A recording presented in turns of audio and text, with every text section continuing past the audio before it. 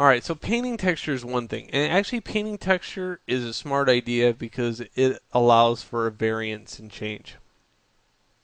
If you don't have that variance, it looks very flat as artwork goes. But what I'm going to do is open up something on my hard drive, just randomly going. Boy, I shouldn't be randomly going anywhere because I got a lot of space here.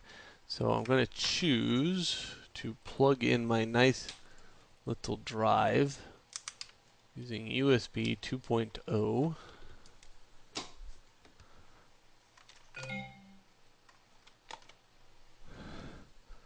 Okay. Which I should have done before I started the video, but that's alright. That's alright.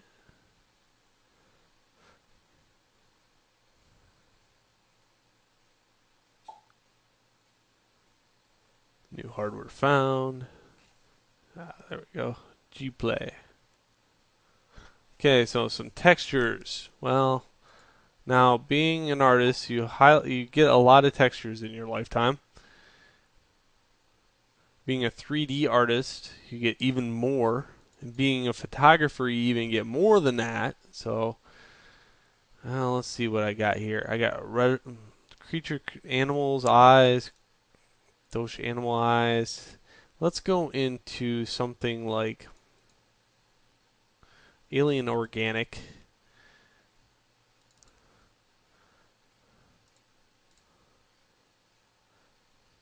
And I'll choose something in here that makes a lot of bumps. There's a go.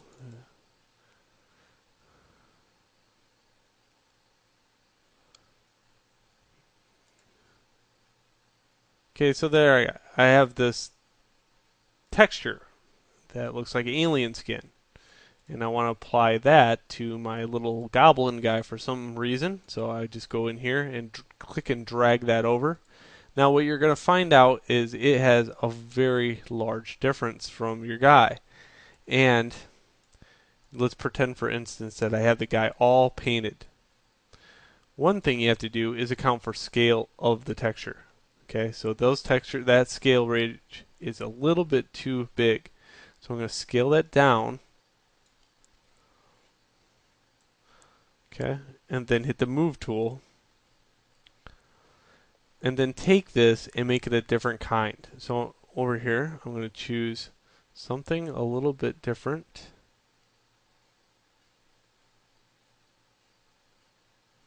And I don't want to go too dark. In fact, that soft light works really well. Now the texture, however, looks like it's been plastered on there in some manner. So what I want to do here is go to edit, and transform, and then go warp. Because warp allows me to make it so this warps around this area. Okay, so I can kind of warp this around, making a little bit more round area for that texture to sit on. So a lot of times I'll bring in this texture several times and then warp it around. And then warp it around compared to the shape of my eye. So I'm going to kind of match this to my eye like this.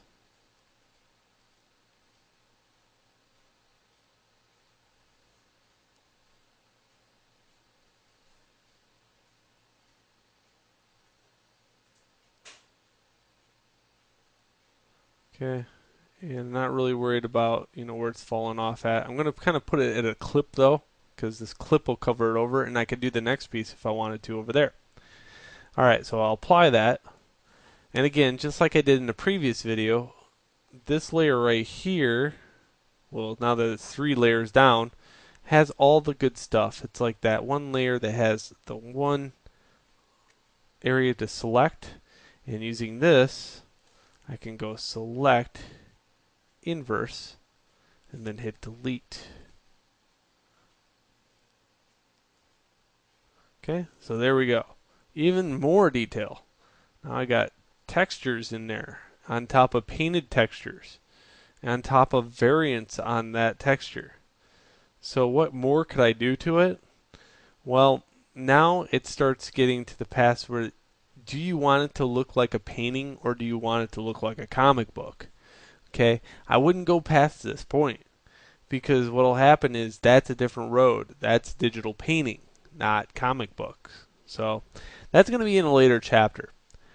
Now, what I want to do is basically kind of look at this and maybe for a second see if I can figure out any more tips and tricks that I can give you along the way to make this a little bit more detailed but not destroying the character. So it's going to take me some time to actually paint out the character, and I'll get back with you in later videos in this segment.